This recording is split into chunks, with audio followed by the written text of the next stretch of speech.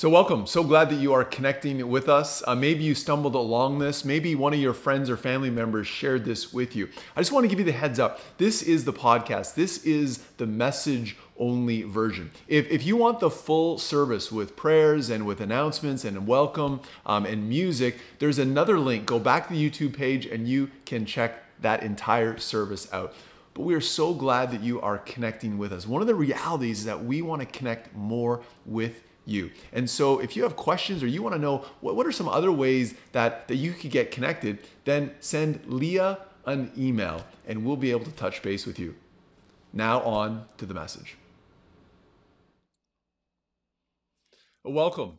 Great that you are joining us again this week. We're actually wrapping up a series that has lasted the last number of months, the Words of James.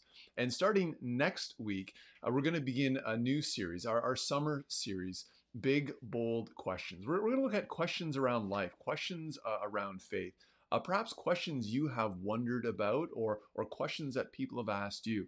There's still some time. And so if you do have a question that you would like us to address or talk through, if you send me an email, I guarantee that I will respond to you. Maybe not necessarily in the series, but at least through email or conversation that way. But we would love to hear from you. We would love to continue to engage with you. So send me an email and we can move forward with that. But today, we're going to wrap up this series on James. And if you're just joining us, James is the half-brother of Jesus. He's one of the great leaders of the early church. And in his portion that he contributes to the Bible, he essentially is working out practically. What does it look like to have faith in Jesus? What does it look like in dealing with hardships or temptations? How does our faith impact our decisions? How does our faith deal with our anger or in the words we speak? And so fittingly, James in this final portion really adds one key ingredient that if I was to go back to every other conversation, I would want to weave this piece in as well, as it really stands as such a significant foundation that when it comes to our faith, when it comes to our relationship with Jesus, this is a key piece. I'm sure you'll pick up on it right away. So let's jump right in. We're going to read James chapter 5, beginning in verse 13. This is what James says. Are any of you suffering hardships? You should pray. Are any of you happy? You should sing praises. Are any of you sick? You should call the elders of the church to come and pray over you, anointing you with oil in the name of the Lord. Such a prayer offered in faith will heal the sick, and the Lord will make you well. And if you have committed any sins, you will be forgiven. Confess your sins to each other and pray for each other, so that you may be healed. The earnest prayer of a righteous person has great power and produces wonderful results. Elijah was a human as we are, and yet when he prayed earnestly that no rain would fall, none fell for 3.5 years. Then, when he prayed again, the sky sent down rain, and the earth began to yield its crops. No real secret there, is it? For James, one of the key ingredients to faith, one of the key ingredients to living life with Jesus is prayer. He actually mentions it 7 times. Now, I don't know what your approach to prayer is. For some, I think they may underestimate it, wondering, what difference does it really make? I mean, really, is God really going to do anything if I simply pray to him? On the flip side, I think sometimes people overcomplicate it. They worry about, well, where am I going to pray? Or what is the posture when I pray? Or what should I say when I pray? For me, my best understanding of prayer is conversation with God. And when you think about what God wants ultimately from us is a relationship with him, you start to realize how important prayer is. Because think of any significant relationship you have with someone else. If you're not talking, it's hard for that relationship to grow and to develop. And that is so true when it comes to our relationship with God. And so today I want to jump into this element of prayer and get real practical as to what it begins to look like. And in many ways, the key verse, the key phrase that James says that I really want to just hone in on is when he says this: an earnest prayer of a righteous person has great power and produces wonderful results. James says conversations with God need to be earnest. What does that mean? It means they need to be sincere. They need to come from the heart. We're not just kind of flippant about what we say, or we don't kind of have a conversation in a way that it doesn't really matter. I mean, have you ever had a conversation with someone where you don't actually believe what it is they're saying to you, or it doesn't seem like they actually even care about having a conversation? They're just kind of biding time or having small talk. James is like, listen, when you have a conversation with God, be earnest, be sincere, be thoughtful about what you say. The second thing he says is when it comes to conversations with God it's about righteous individuals. Now that is a word that can oftentimes be misunderstood. Righteous simply means someone who's desiring to live in a way that is honoring to God, which actually makes perfect sense. Like if you're wanting to have a relationship with God, then you're wanting to live in a way that is honoring to him. And so our prayers, our conversations are around how do you live in a way that is ultimately honoring to God. And then there's that final phrase. He says, for prayer has great power and produces wonderful results. If I was to paraphrase James, it's this: prayer makes a difference. Shockingly, eh? Like when we talk to God, something begins to happen. There's incredible power. It starts to produce great results. And so I hope we start to see and understand that let's not overcomplicate prayer, but let's also not underestimate prayer. That if we start to understand God as our Heavenly Father, that in the same way that I am a father to my children, I want to have conversations with them and I want them to talk to me in the very same way that God wants to talk to us and have us talk to him. And so today in our time, I want to break down kind of three different types of conversations that James highlights in this passage. Now, I realize there's many other conversations we can have, but let's just focus on these three so that our conversations, our prayers with God become a regular part of who we are. So what's the first conversation? Well, James jumps right into it. He says, are you happy? You should sing praises. One of the very first conversations that we have with God are prayers of praise, a way of giving thanks. I know that for me as a dad, one of the things that brings me greatest delight and when my kids come home with good news, when they are thankful, when they are grateful, when they are filled with joy about something that has happened, when they thank me for something I have done, it just fills my heart. And so how much more true is that of God?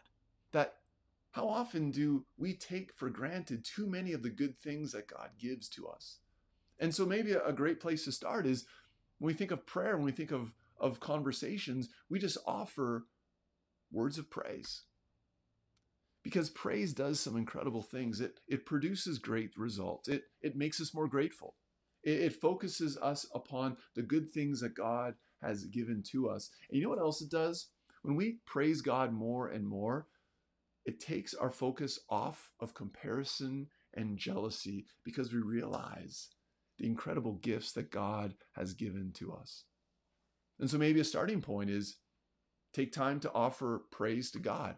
And listen, it doesn't simply have to be when you come to church. It can be out for a walk in beautiful nature. It can be driving in your car as you recollect many of the good things that have been happening.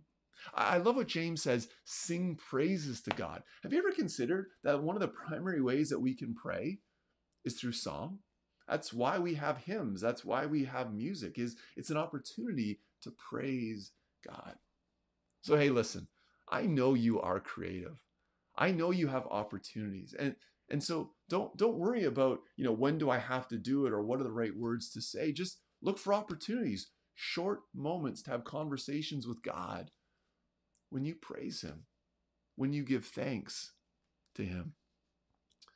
Second conversation that James jumps us into about prayer is when he says, are any of you suffering hardships? You should pray. Are any of you sick? You should call for the elders of the church to come and pray over you.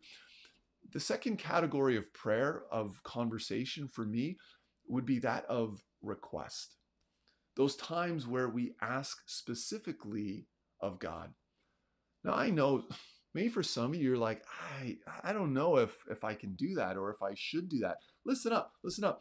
The Bible tells us repeatedly that we are to make requests of God. James actually earlier in James 4 verse 2, he says, you don't receive because you don't ask. Now I get it. Sometimes for some of us, we may be on the other side where we may be having too many conversations where it's all just about the asking of God. But we need to understand that God delights to give good things to his people. And so are we making the ask? In the very same way that as a parent, when my child comes to me, when my kids come to me, I want to know what their needs are. Now, God understands what we need even before we ask. But it brings us back to that place of conversation, that place of intimacy, that reality of having an actual conversation with God. And so let me offer you a few suggestions that kind of help me when it comes to prayer and making requests. The first thing is to be specific. I think a lot of times one of the challenges is that we are too general in our asks. I love what James says, be earnest. Earnest means not only be sincere, but have a purpose. And then he talks about the prophet Elijah. He's a prophet in the Old Testament. If you want to look him up, it's in 1 Kings chapter 17. And what I love about James using Elijah is that Elijah was specific. He was a prophet that was being used by God to bring the judgment onto the land. And Elijah prayed specifically for no rain. And it didn't rain for 3.5 years.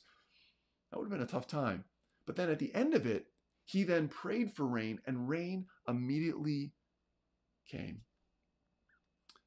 I think sometimes we may think God is not answering our prayers. But I wonder if at times the problem isn't that God isn't answering, but that we are so general that we wouldn't even know what an answered prayer would look like in the first place. I mean, oftentimes we may fall into the Christian language of, well, God just bless us or bless this person. What exactly does that mean? What exactly are you asking of God? I mean, take a moment. When you start to evaluate your prayers, your conversations, can you honestly tell yourself how that prayer would look if it was actually answered? Second thing that I do to kind of help me out when it comes to making requests is actually write them down. I have a bunch of journals like this. This is my most recent one. And this is where I write down oftentimes the things that I'm praying about. And it does a couple of things. One is it helps me be specific. But number two, it allows me to go back and to see how God has been faithful in the midst of my life.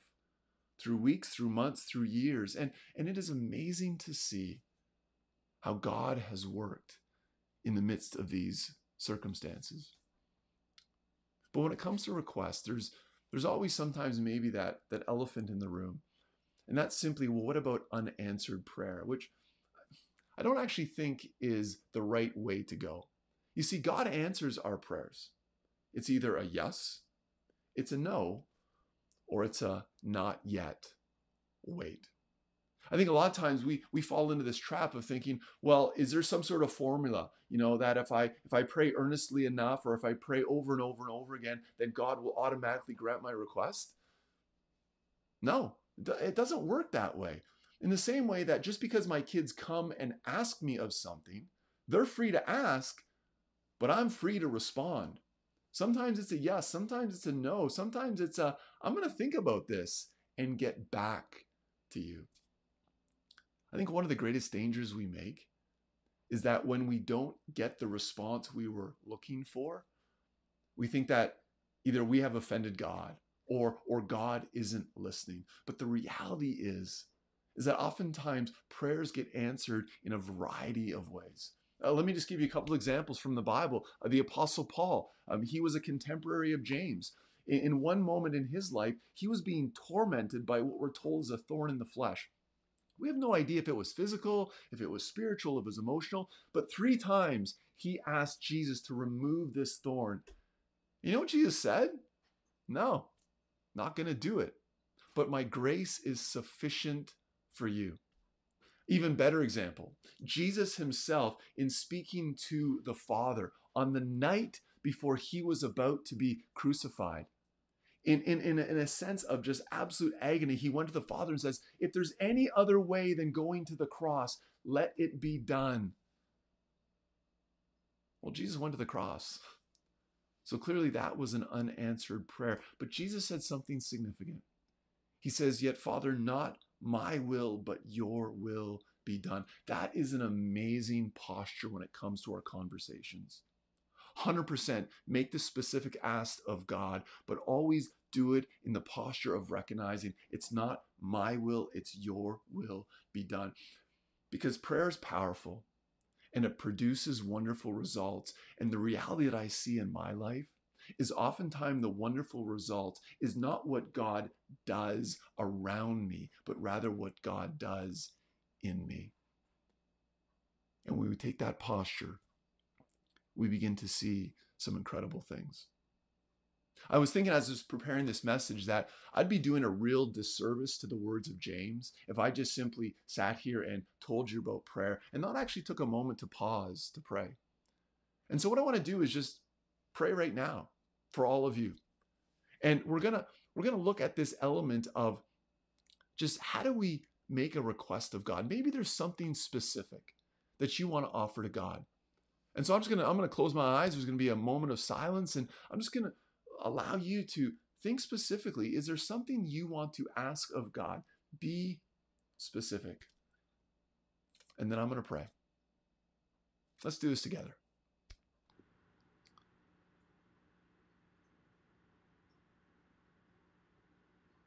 And so, Lord Jesus, as you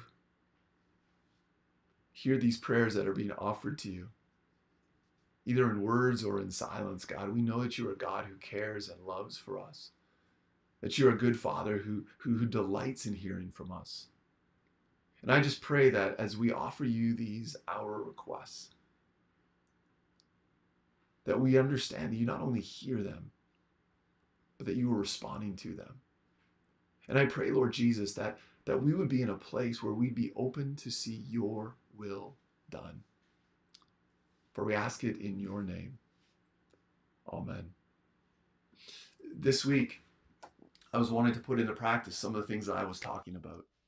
And I was contemplating having a conversation, which I knew was going to be a difficult conversation. And so the last number of days, I have been asking God, give me clarity. Should I approach this individual with whom I want to talk to? Or should I just let the issue go? I haven't had an answer yet. I'm going to continue to pray. I'm going to continue to see what God is going to do. And I'd encourage you to do the same. Whatever it is you are asking of God, continue to ask of him, but be open to how he is going to work in your life. Which lands us on the third conversation that I believe James begins to unpack. And for many people, this is perhaps one of the hardest conversations, the conversation we probably like to have the least. It's a conversation of confession. James says this, confess your sins to each other and pray for each other so that you may be healed. As a dad, one of the realities you realize is that your kids mess up. One of the other realities is oftentimes they don't like to admit when they mess up. Hey, listen, I remember when I was a kid. I know still now when I mess up and I have to own up to Rebecca or other people that I have hurt, that's not a conversation. I'm like, yes, I can't wait to mess up again because I just love those conversations. But they're important ones to have because sin is a part of life. Brokenness in the midst of this world. And oftentimes what I realize is that when we mess up, we want to ignore it We want to downplay it. We almost want to distance ourselves from the person that we may have offended. And what does it do? It does nothing good. It brings a greater sense of guilt, of shame. It hurts a relationship. And I'm sure we all know that when we have those hard conversations, it begins to rebuild the relationship. How much more so is that true with God? That when we come to him, we own what we have done. You see, James reminds us of this incredible reality is that we will be forgiven. James says prayer is powerful and produces wonderful results. One of the greatest results of prayer when we confess our sin is experiencing the grace and forgiveness, allowing the guilt and the shame to be removed. Being able to again have that sense of relationship with God, because too often we want to step away from God. We don't want to think about it, and we distance ourselves and get further and further and further away. One of the practices of the early church was what they'd refer to as the prayer of examine, of just being intentional about recognizing the ways that we have stepped outside of God's will, and just doing that on a regular basis. And even on the days where we think we've kind of knocked it out of the park and nothing's gone wrong, still taking the moment to say, God, like, are there things in my life that I need to come clean on? Things in my life that perhaps I have offended you? And then realize that it is a way for us to receive forgiveness. Again, this week, I was in a circumstance where I was incredibly angry at an individual because of what they had done to someone who I care a lot about. And as I heard the story unfold and get deeper and deeper, I could see my sense of anger and frustration just growing. And I wanted to kind of lash out. And in the midst of this, the following day, it's like the Holy Spirit came alongside and is like, I realize what the other person has done is not cool, but you acting like you were about to act is also not honoring to God. And I started to realize it. And so I confessed it. I owned it. And something amazing started to happen. The sense of anger that I felt towards the other individual began to dissipate. It wasn't as severe as I experienced the grace of God in my own life. Asking for forgiveness is oftentimes not easy, but it is likely one of the most important things we can do in life. And so again, we're going to pause. And maybe there's something that you need to come clean with God about. Or maybe nothing comes to mind. Use this time as an opportunity just to allow God to speak into your life, to simply be open. And so let me pray. Lord Jesus, again, we give thanks that you are the God who loves us and cares for us, the God who is full of compassion and grace. And so now, Jesus, from our homes, from our living rooms, from wherever we are watching this, we want to confess to you the sin that is tripping us up, the sin that is getting in the way of our relationship with others, and even more importantly, our relationship with you.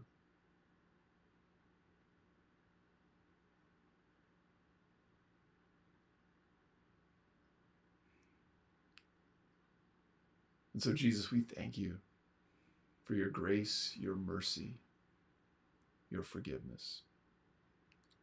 Amen. I hope you know that conversation you just had with God is powerful. It produces wonderful results. It begins to remove the guilt and the shame that you have likely carried for too long. Know the reality that the Bible tells us that God is faithful, that God is just, that when we confess our sins, he will forgive. I don't know about you, but that's a conversation I think I want to have more often. So what's our takeaway?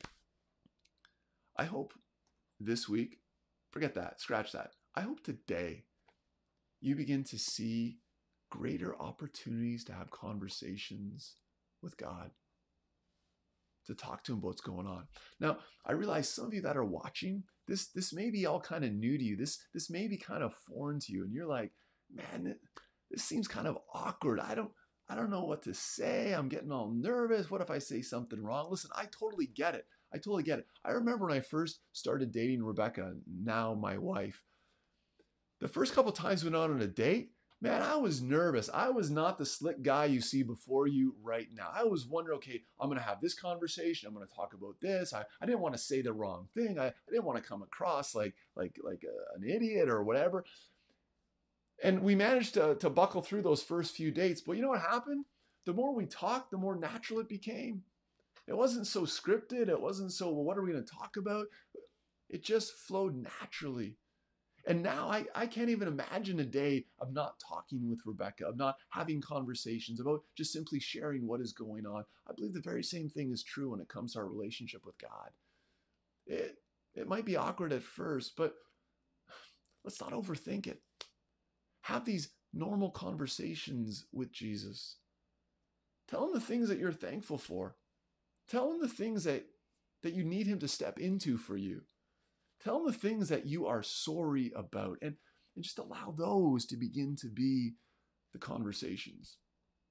The second thing I'd say is maybe for some of us, we have to realize that our conversations with God, there needs to be variety. If we are only ever asking things from him, we may want to praise a little bit more. We may want to confess a little bit more, because I realize that with my kids, if they only spoke to me when they wanted something from me, that's going to kind of rub me the wrong way, right? And it speaks the reality of the relationship. And so look for opportunities to talk with God, because prayer is powerful and it produces wonderful results. And what I'm convinced of is that prayer is less about God changing the circumstances around us and becomes more about changing us within. James says, earnest prayer of a righteous person is great and produces wonderful results. To paraphrase, prayer makes a difference in your life. So why not start today? Have a conversation with God and then see where it leads. Thanks for joining us this week. Just before you go, let me just offer you this blessing. Now may God bless you. Now may the love of Christ surround you. Now may the peace of the Holy Spirit fill you, so that in all that you do, you keep your eyes focused on Jesus and live life in a way that honors him. Have a great week.